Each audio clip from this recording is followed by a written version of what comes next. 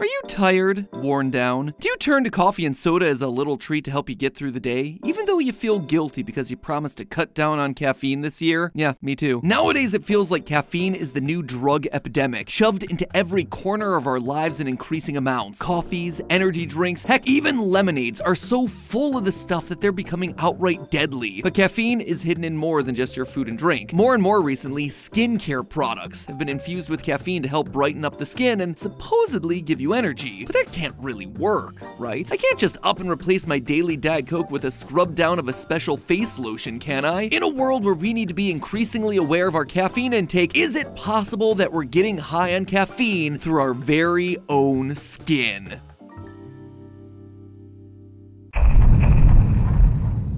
Hello Internet, welcome to Style Theory, the show packed with more energy than a jumbo can of Monster. If you've been subscribed to the Theorist family of channels for a while, you know that I have myself an addiction to Coke. Diet Coke, that is, the soda brand. Don't demonetize me for that one, YouTube. I've had a love-hate relationship with the soda for years, and I've tried to quit it multiple times, only to wind up replacing it with yet another diet-based soda. It is bad, my friends, and not just as an example to Ollie, but for my health. While I've never experienced any sort of negative health effects from drinking too much soda, I know that drinking a whole load of sugary chemicals ain't great for my body. And so after a year spent covering the caffeine epidemic over on Food Theory, it's now 2024, I'm starting to retire from the channels, and I'm finally prioritizing my health first. And step number one in that process is dealing with my caffeine problem. Now you might be asking yourself, why is this episode about caffeine on Style Theory? Matpat's getting senile in his old years. He announced that he's handing off the hosting role here to Amy, and suddenly he can't keep his channel straight. But no, we're actually here for a very specific reason: skincare. You see, for years I've seen ads for caffeinated products that are meant to energize and revitalize the skin, and that's always made me really curious. How much caffeine would you actually be able to get from these sorts of products? Could a relaxing face mask also replace your daily cup of coffee? Is infusing your skincare creams and serums with caffeine actually doing anything? Or is it just a bunch of marketing hype trying to sell you an overpriced beauty product? That's the test that we've done for you today. And by we, I mean me and my very willing volunteers. I'm already feeling it.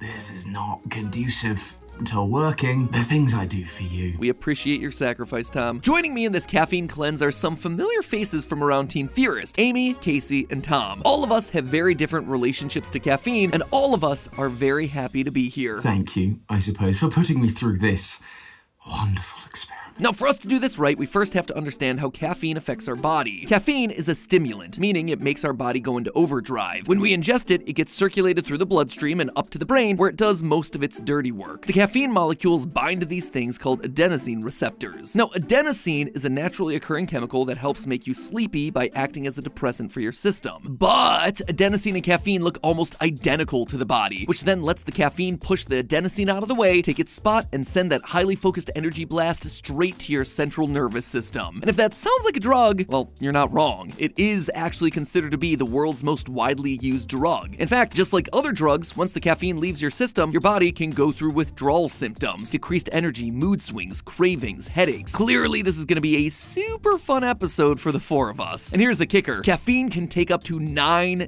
days to leave your system. So that right there gives us our first big step of the experiment. In order to see whether caffeinated beauty products give you energy, we first have to purge our bodies of any caffeine remnant that may still be floating around in there. That means that each and every one of us is going to have to go a full 9 days without it to get the most accurate data. No sodas, no coffees, no teas, energy drinks, or bobas. But while it can take 9 days to fully leave the system, the withdrawal symptoms can start as soon as day 1. So let's just see how we're all sitting at the start of this little experiment, shall we? When it comes to caffeine, I am an addict. I think I'm less an addict to the caffeine than I am to the soda that I drink. I love the flavor of Diet Coke. I've been addicted to it for years, and I have only seen me escalating in my consumption over the last year. I used to drink maybe like 3 sodas a day. Towards the end of 2023, it's gotten up to about like 6 to 7, 8, 9. It's a lot. It is a lot. And at the time I filmed that clip, I didn't even realize how much it actually was. The FDA recommends consuming no more than 400 milligrams of caffeine a day. When it comes to Diet Coke, the average can has about 46 milligrams, which is about 20 milligrams less than the caffeine in a shot of espresso. So not all that bad until you start adding in more cans. At the rate that I was downing Diet Coke, I was hitting that 400 milligrams almost every single day through soda alone. And that's not including any of the other sources of caffeine that just exists in the world around us, in places like, say, chocolate. I recognize that I have a problem. I recognize that caffeine is in more of the stuff that I'm consuming, and so I want to cut it out. That said, I was a bit of an outlier in our little group. When it comes to everyone else, they prefer their caffeine to be dry roasted, ground up, and infused in hot water. I have like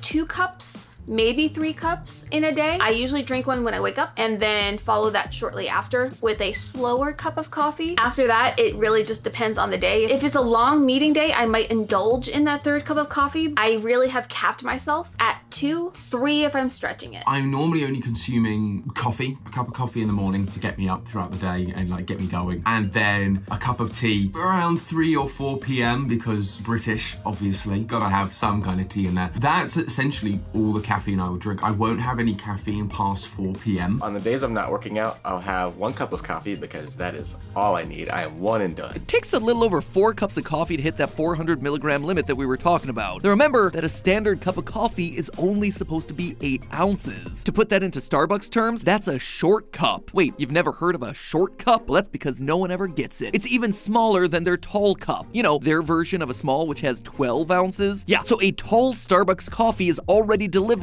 you almost 2 full servings of caffeine. Looks like Tom and Amy aren't shaping up to be much better than me. Speaking of shaping up, Mr. Workout over here is putting us all to shame with his 1 cup of coffee a day plus his fitness, isn't he? Days I'm working out, I will take pre-workout for my caffeine boost.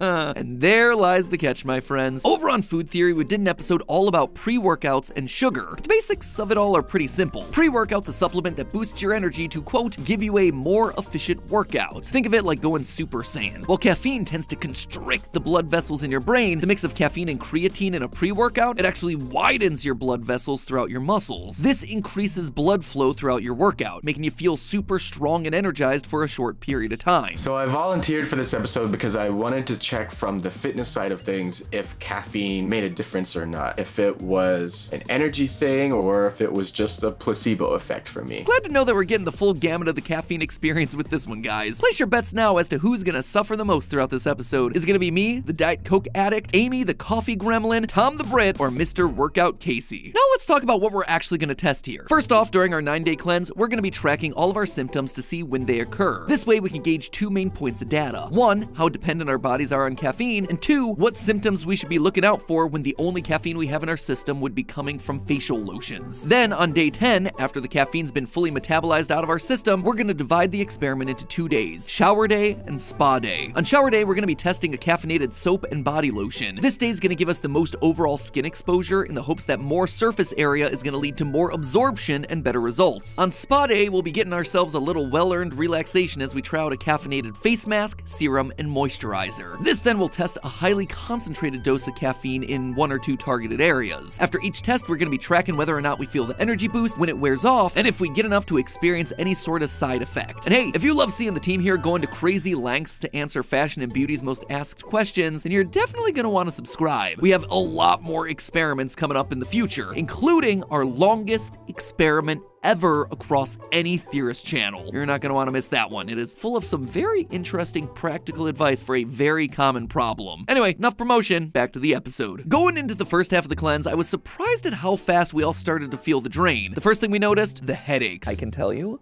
that right now, I am working at a constant low-grade headache, where yesterday it felt like my head was going to explode for about 3 hours. I am not the type of person to lay down and do nothing in a dark, quiet place for an extended period of time, but that's what I did because that's all I could do.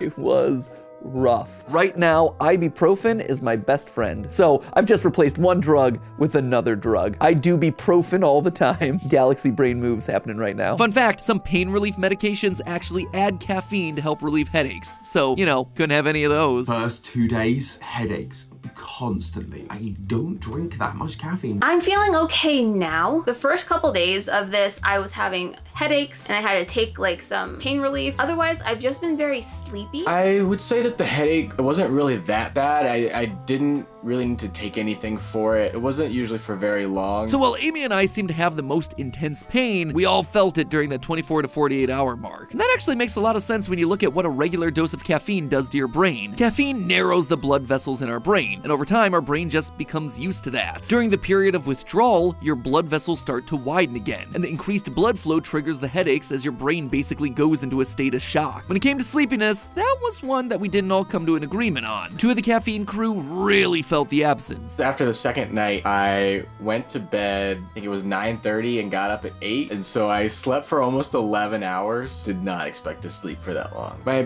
body naturally wakes up around like 7 or 8 hours. 8:39 p.m. I just fell asleep on the sofa, and that never happens to me. Then went to bed, went straight to sleep, and woke up in total 11 hours later. 11 hours! Normally I'm getting between sort of 7 to 9. 11 hours is crazy. Looks like the adenosine army came charging back in to reclaim their receptors. Now, it's hard to say exactly why Tom and Casey in particular had that big sleep, but it's likely that they just have more sensitive receptors. In general, I'd say that we were all operating at about a 6 out of 10. Casey and Tom were sleeping the days away while Amy and I were shoveling pain relief like there was no tomorrow. But then, Amy made a discovery. So one of my other resolutions for January was to start exercising in the morning. I started that during the headache part of day 3. I've had a lot less headaches the rest of this period. It's helped me be more awake. Who would have thought doing healthy things makes you feel better? I hate that that's the answer. Well, I'd love to blame Casey for infecting Amy with the fitness bug. It actually has a basis in science. A 2019 study found that people who gave up caffeine and then exercised during their main withdrawal phase managed to alleviate most, if not all, of their symptoms. It all comes back to dopamine. You see, when caffeine attaches to the adenosine receptors, it also releases a little bit of dopamine, which is why without caffeine, people tend to be less willing to deal with people's BS. Well, exercise does the exact same thing. So while our bodies were craving another dopamine hit from caffeine, Amy was able to give hers that hit through early morning exercise to replace the normal cup of coffee, curbing the worst of her headaches, though she didn't quite get away scot-free. So I definitely felt a little more hazy, like everything is slightly out of focus when I try to focus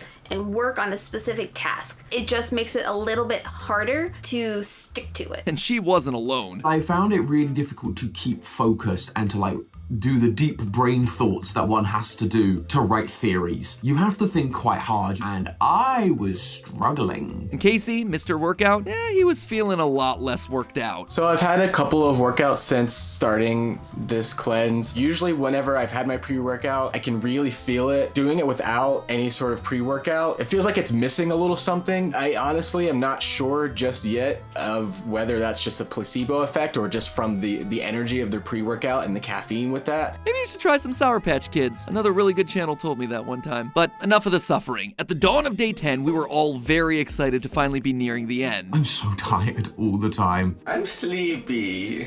I am also sleepy. Okay, we were all very excited and also very, very tired. So let's just jump into day 1 of our testing, which was, what was it again, Amy? Today is shower day, which means we're testing our caffeinated body soap as well as our body lotion. This is going to basically let us put as much of this over as many surfaces as possible to see if more surface area will really let us feel the effects of this caffeine. So what we're gonna do is we're gonna take turns hopping into the shower and lathering up. Ah yes, the obligatory style theory shower on camera moment. Welcome to the club, Casey and Tom. It wouldn't be one of the final style theory episodes that I hosted without me inviting you back in to watch me shower one final time, just like the good old days. Now, this would be the part where I want to tell you how much caffeine is in these caffeinated, energizing bath products, but I can't. You see, I checked the packaging, I checked the website, I checked everywhere I could, and nothing mentioned how much caffeine was in the product. The only proof that we had to go off of was the ingredient list placement, which let me tell you, did not fill me with a whole lot of confidence. But we've come so far and gone through too much to stop now. Shower time, activate. So I've got here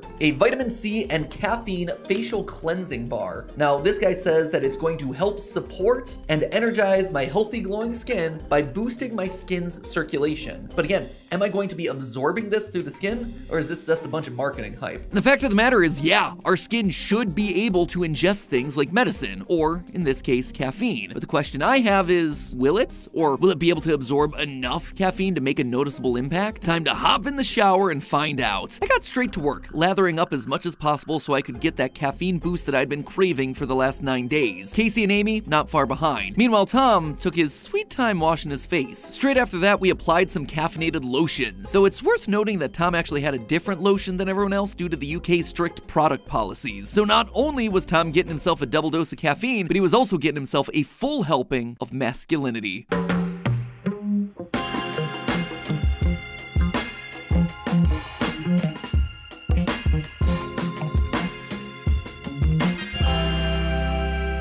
Now that we were all a bit more awake and a lot more sticky, it was time to see if our pain and suffering was gonna be worth it. I have slathered myself immediately. I'm not feeling anything. Am I gonna be able to absorb the caffeine through my skin and stay awake longer and be more productive? We're gonna find out in a couple hours. We all went about our day. Meetings, filming, exercise. We wanted to make this as authentic of a test as possible and keep our routines the same as a typical day. That way we could give the caffeine time to put a shock to our system and then potentially wear off like a normal cup of coffee or soda would. So 5 hours later, it was time for the check-in. First up, me. Let me just say I was, unimpressed. So since my shower and lotioning this morning, I have noticed nothing. Literally zero. I've noticed that my hands are slightly softer because I used a hand lotion on them. Other than that, not a whole lot. My face may have tingled slightly a half hour after the shower, but that was the extent of it, and I think maybe it was because there was like a salicylic acid or something in that bar, or maybe it was the citric acid. I don't know, but I don't think it was the caffeine, and as far as my mood and my energy levels, I think I would be here regardless. I was ready to write this entire episode off until I found out that everyone else was feeling something, even if it was just a little bit. I do feel a little bit of energy. But I do feel more alert today, and I've been more alert and, you know, snappy jumpy than I have for most of the rest of the week. Heck, Tom even reported having himself a caffeine crash. I was literally driving home and I had a crash. Not a physical crash, obviously, but I had a caffeine crash, and I literally haven't been able to recover all day. I have felt just as bad, just as lethargic the rest of the day. It's been awful. It's not been fun. It feels therefore like the caffeine must have done something by using the soap and the lotion. That must have done something to my system. I guess it's worked, but yeah, the crash has been hard. That's been rough. Fascinating. I'm a complete outlier in the group. It could be that something in my system didn't grab onto the caffeine as much. It could be that I'm older than the other three. It could be that the caffeine I'm used to isn't coming from coffee. But whatever the reason, it defied my expectations and turned out to be true. Caffeine products can in fact make a difference in your alertness. At this point, all I wanted to do was quit the cleanse, grab myself a cold Diet Coke, and go chow down on some fish food to drown my sorrow. But there was a small silver lining on the horizon, a theorist's spa day.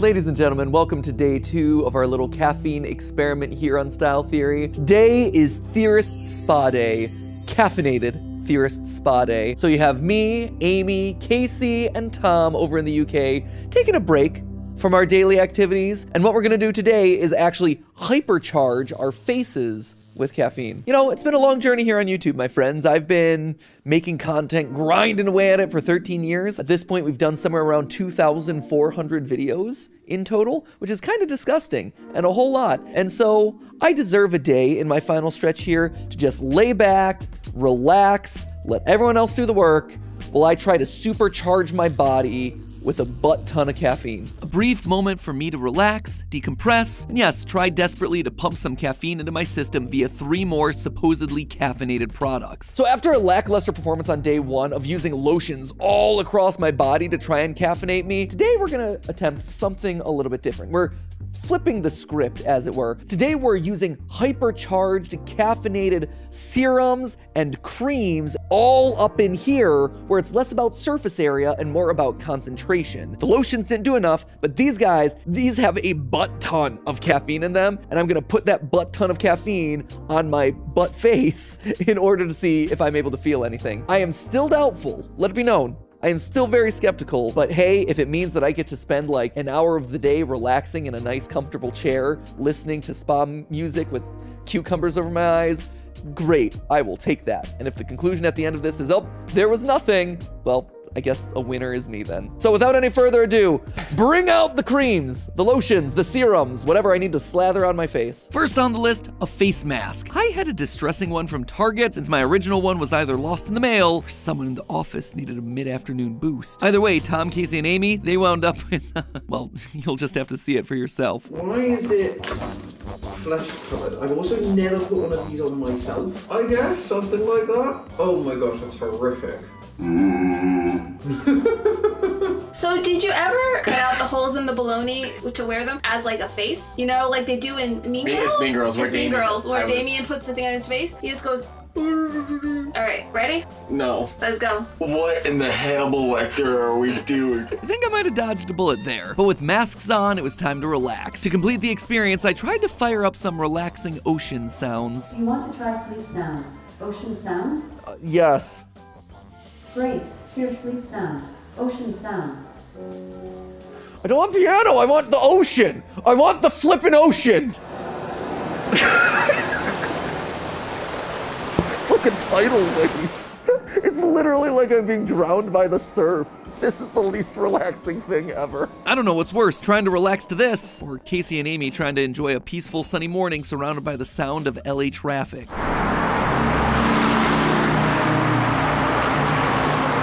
And Tom, well, Tom had to ditch the mask entirely. Turns out he got the biggest surprise of all of us, undiagnosed skin allergy at the age of 29. This was really just a race to the bottom of Misery Mountain. I feel like we as a company had to take a collective L here. We failed at relaxation, but 20 minutes later, it was time to swap out our masks for the last two items of the experiment, the moisturizer and the serum. To help supercharge things, we actually have a bonus vitamin C caffeine energy serum. And this is specifically called out as an energy serum. If any of these products is designed to make me feel higher energy, higher level, whatever, this is the thing that should potentially do it, right? It's supposed to brighten, firm, and depuff my face. So I'm gonna give this a healthy number of spritzes. I believe what I'm supposed to do is apply 2 to 4 pumps to the clean neck and face area and then follow it with a moisturizer. It says 2 to 4. To try and give it like a little oomph, I'm gonna try to get like 6 pumps in there just to really work this in. If we're gonna feel anything, I feel like I have to really supercharge it. So here we go.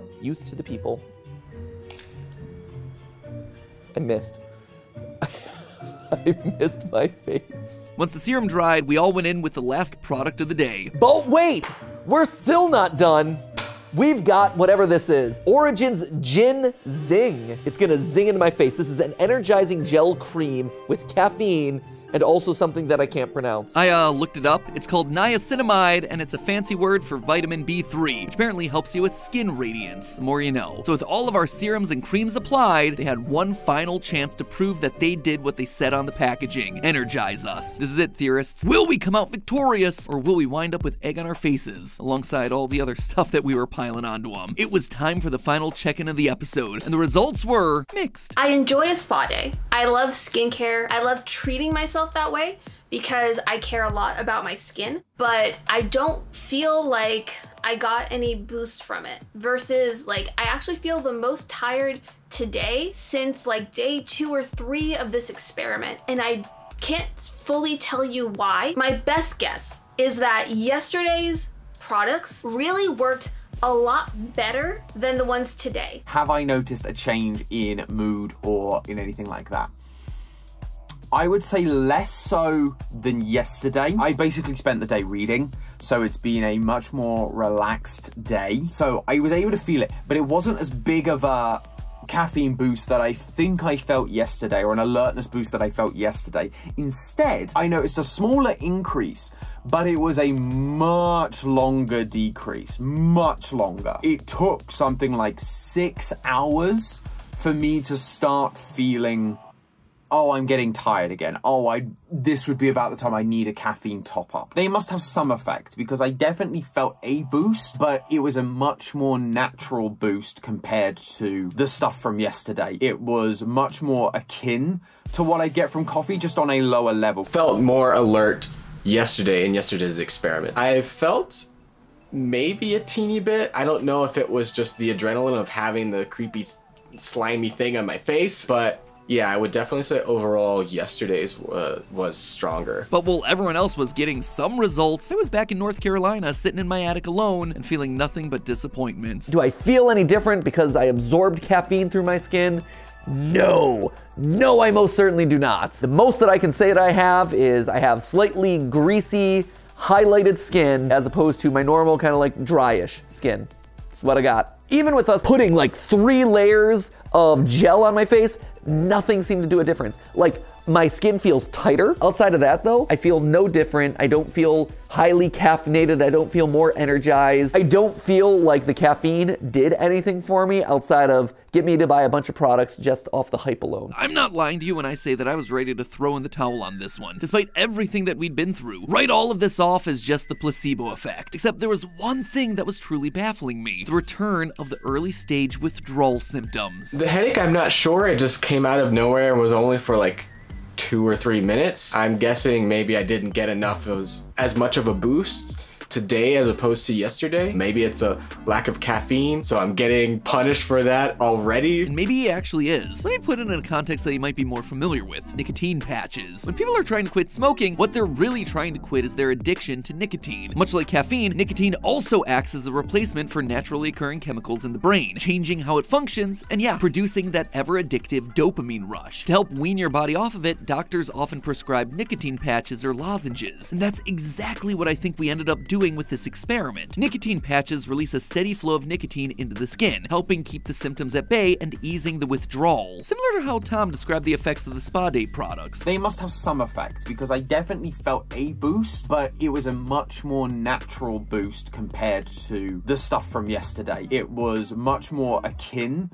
to what I get from coffee, just on a lower level. The layers of product acted like a patch for him, giving him just enough to take the edge off. A nicotine lozenge, on the other hand, is a larger dose that works its way into your system faster. But while it may help faster, it also won't last as long, and it leaves you more open to feeling that withdrawal creep back in. And that's what I suspect happened to Casey and Amy after day 1. That sudden crash that they experienced, that was like a nicotine lozenge, except it was a caffeine lozenge. But here's the thing, I still don't know why I was the only one unable to feel any of this. It could have been the combination with the lack of sugar, maybe my addiction level was just in a vastly different place than the other 3, but in the end, what I did get out of this episode was probably more important than any definitive conclusion. Here's the thing, I did this experiment because I consumed too much caffeine. Towards the end of the year, I was drinking so much caffeine that I was concerned about myself, and I recognized that I was dependent on it in a way that I didn't want to be. And so the best part of this experiment was reducing my caffeine intake, going from a high to absolute 0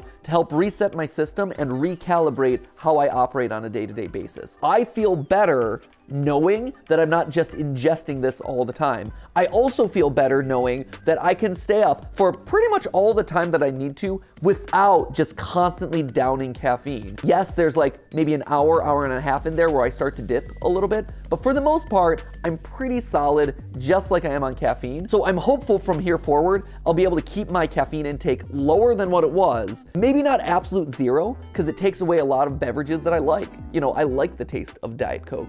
I like the taste of tea. And so it's one of those things where I miss the flavor, but apparently I don't miss the caffeine as much as I expected to. I'll probably try to mix those back into my diet in small amounts and just stay aware of it moving forward. The others shared a similar sort of feeling. I might cut down on the amount of caffeine that I'm ingesting. I might cut down on like my cup of tea in the afternoon. I might turn that to a decaf tea so that I'm not riding another caffeine high before my evening and going to bed. But one of the things I have enjoyed is that I've been able to sleep. I have basically been able to hit the pillow and just fall straight to sleep. It's been wonderful. I definitely consume much more caffeine than I used to. I want to cut back a bit.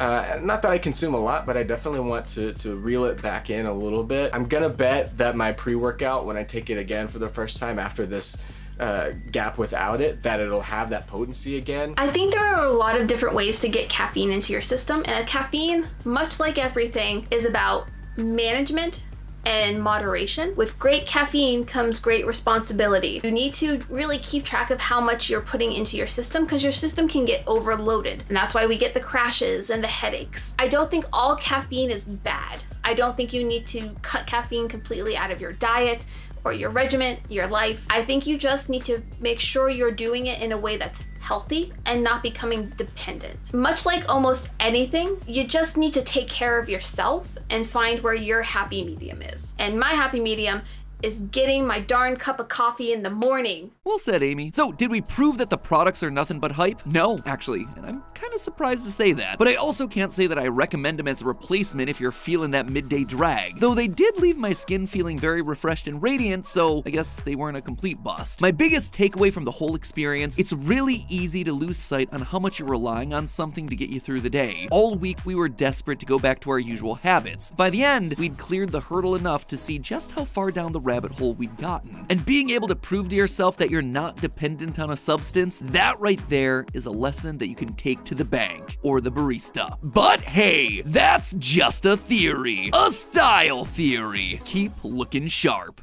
If you want to learn more about how your body works, check out our One Sock episode by clicking the box on your right. Things get a little hot under the covers, if you don't mind me saying. Or if you're looking to learn more about what's going on in your face, check out the box on the left to watch our episode about what's hiding in your makeup drawer. Now, if you'll excuse me, I'm off to play Alan Wake because I hear that it has a coffee-themed amusement park. Yeah, I'm kind of desperate for a boost.